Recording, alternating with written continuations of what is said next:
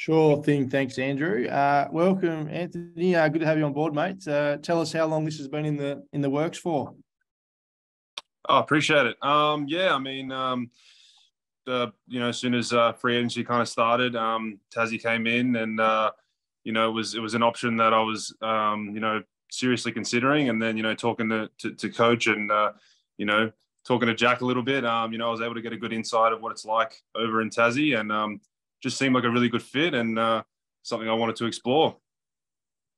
Yeah, tell us about your relationship with Jack. Are you as crazy as him, or are we going to have two people to deal with like him now? Or? I'll say we complement each other.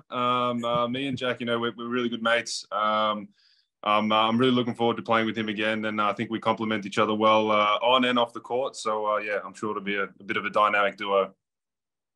Scott's always said people come here with no promises and things like that. So you got to work for what you get.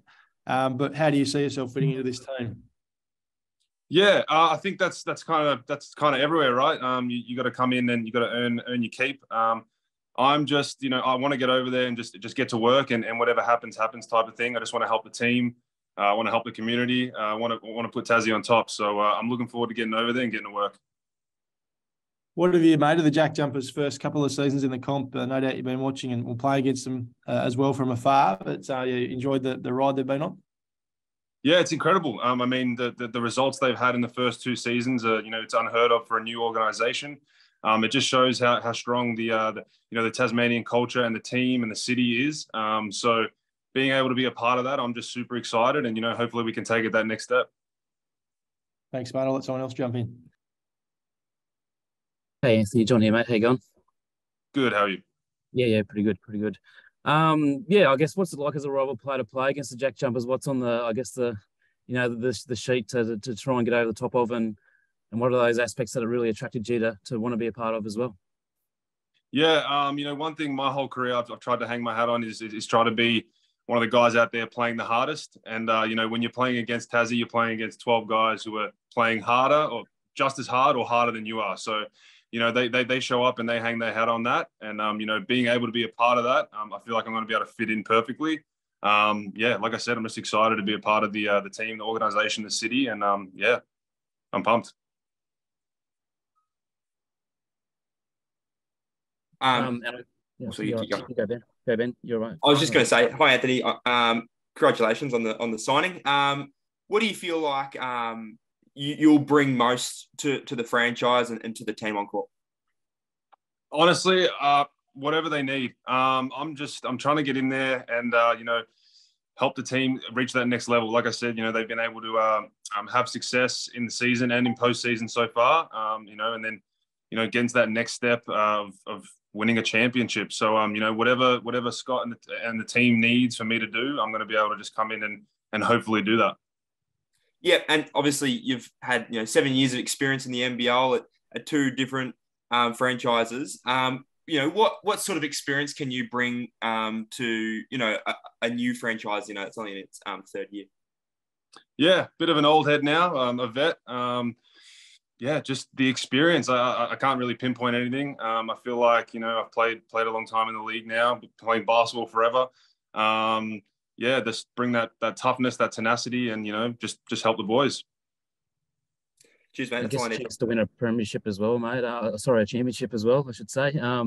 It's been obviously been a long time in the league, and a chance to be the first to do something at an organisation was a massive appeal, I'd imagine, as well.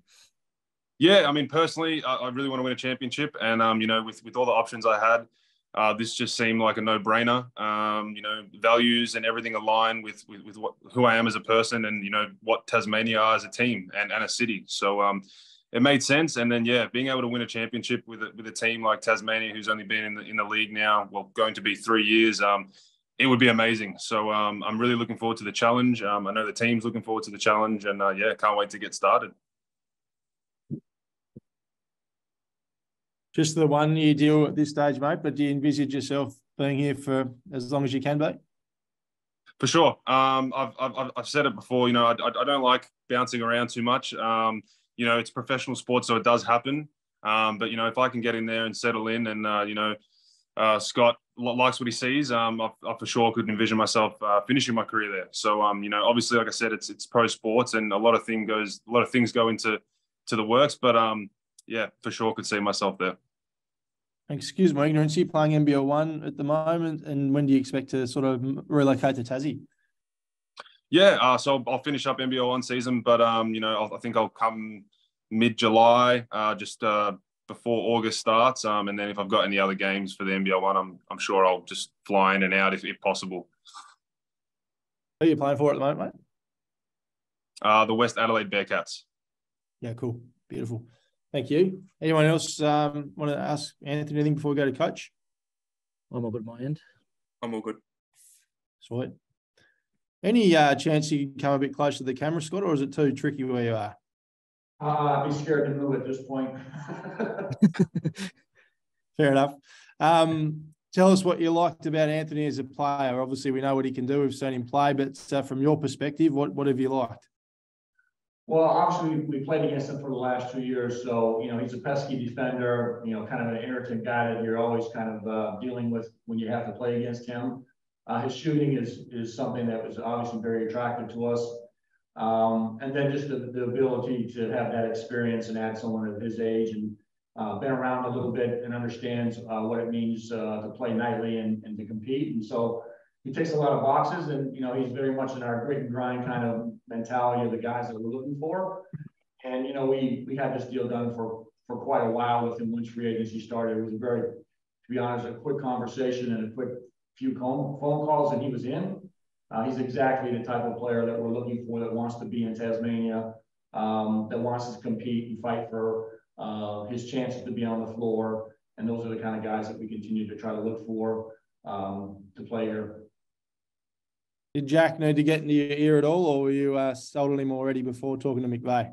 Well, Jack's always in my ear about everything. So, but Jack obviously, loves Drm and his wife and his child, and so that was obviously a huge help. But he has a lot of connections with a lot of our players on our roster. So for him to be coming over, I think the transition will be very comfortable for him and his family. We are a family-oriented organization, and so we're going to welcome Jen and Levi into our group and have Drm with us, and it'll be I think it's a natural, seamless fit for us. I guess when he was asked what does he think he can bring, and Anthony said whatever the team needs. I guess that exemplifies what you're looking for, those players that you're looking for to fit that kind of mindset. Yeah, I mean, it's been interesting here. My 2 years of going through just free agencies and things that are transpiring, and listen, every team here has a different way of approaching things. Some teams are trying to buy championships. Some teams are promising starting roles or minutes played or specific roles. And all these teams have the right to do what they need to do to get players across the line.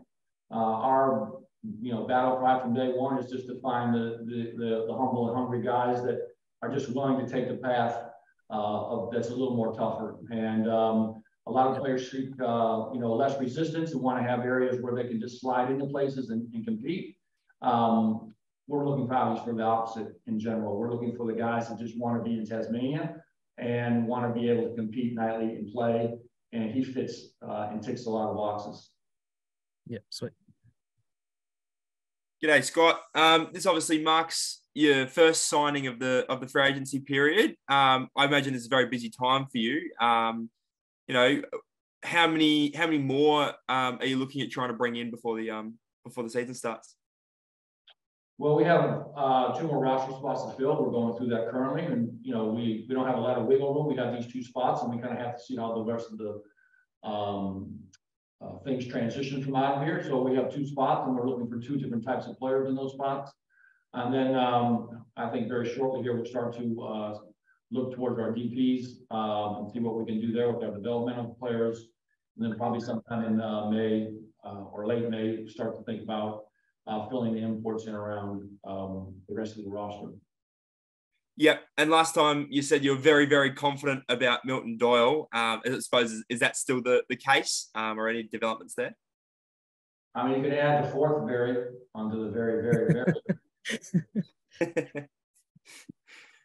I suppose the last one, Josh Drmic obviously suffered that really bad injury at the end of last season. How is he tracking? And are you guys looking to re-sign him as well? Well, I texted him, I don't know, about 2 weeks ago, and he's fully recovered and has been at the end of March to go back to playing without a mask and moving around. So we've been in contact with him, as we have been with Rashard, just in general. Just it's the right thing to do. They know our timetable, where we're at, and we're, again, weeks away from really figuring out what our next move is on the import side. Thank you. That's all I need. Yep. I guess obviously to have Anthony on board, you know, it helps fill that. I guess some of that shooting power with Matty Kenyon leaving as well.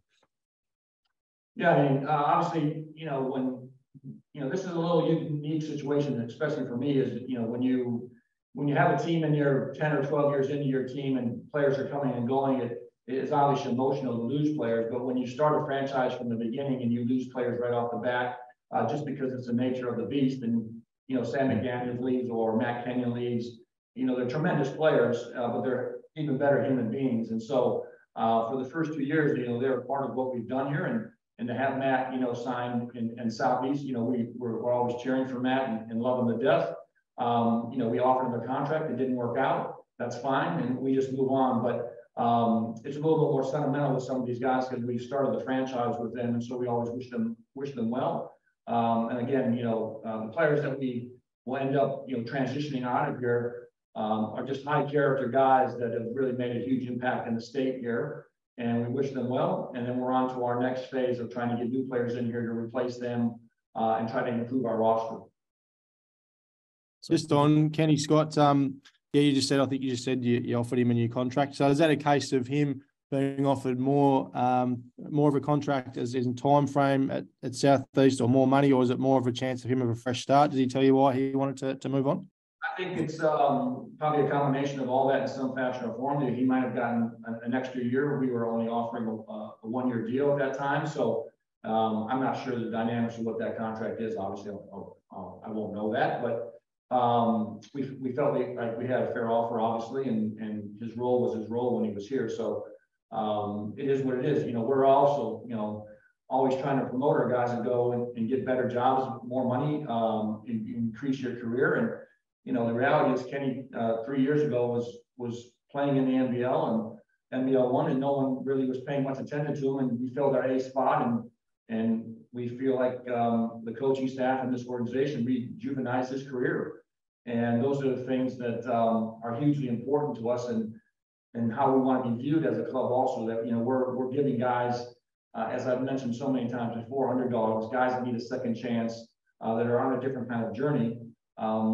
This is your landing spot. This is the place to reignite yourself in your career, or continue where your career is and try to take it to another level. So we're quite proud of the fact that, you know, these guys are getting better jobs. I mean, Isaac White, you know, everyone loves him to death, and there's no question about it.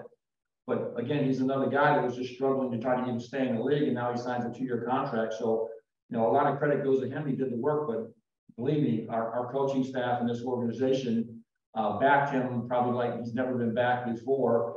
And it's, again, an outstanding sign that our organization is doing the right thing all the time and supporting these players. And we're not going to get them all across the line. We're just not. Guys are going to choose, like I said before, different pathways for money, for guaranteed playing spots, for teams being built around them, for things that are promised to them that I will never, ever promise anyone as long as I'm the Jack Jumpers coach. My career has been built around earning everything you get. Nothing is given to you. And we're just looking for the most competitive kind of guys we can to come in here and compete. Just wanted to double back to what you sort of answered before about how other teams are sort of approaching free agency. It's quite interesting. What are agents saying to you, I suppose, when they're, you know, in discussions about their players coming to the Jack Jumpers? What's the number one priority at the moment, do you think?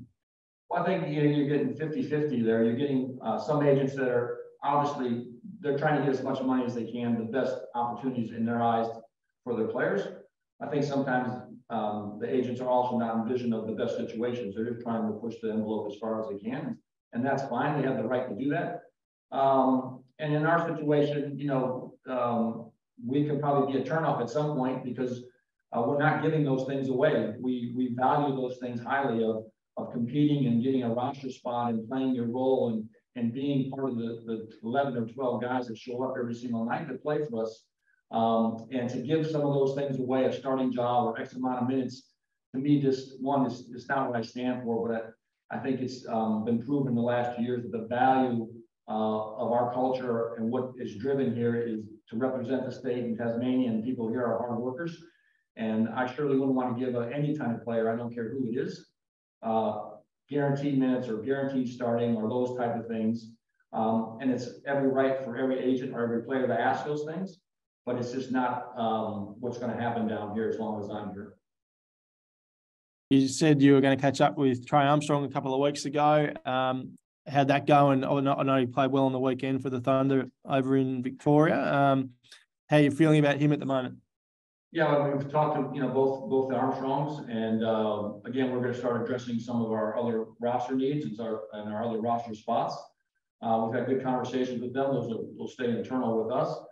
I'll be up there this weekend in Launceston to watch them play again, and we'll go from there. And I'm hoping here in the next week to 10 days that the local side of things of us get taken care of and done, and then we'll go from there. But we've had good conversations, and again, those are two outstanding players, great kids, a tremendous family up there, and they're searching for opportunities too, and sometimes they align and sometimes they don't, and we'll try to be there when we can to make sure that we can support them and hopefully land them here. But if they choose to go other places, they choose to go other places. It's not the worst thing in the world. It just means that one more Tasmanian's in the league, and when you only have one, to get two, then to get three, regardless of where they're playing, is a huge step for the state. We asked Christine about Tanner the other day, and she sort of covered off on that. But just from your perspective, I guess you've said that he was on your radar and only Tasmanian, as we've spoken about. So would you have liked to have seen him here, or is that just another case of potentially a better offer elsewhere?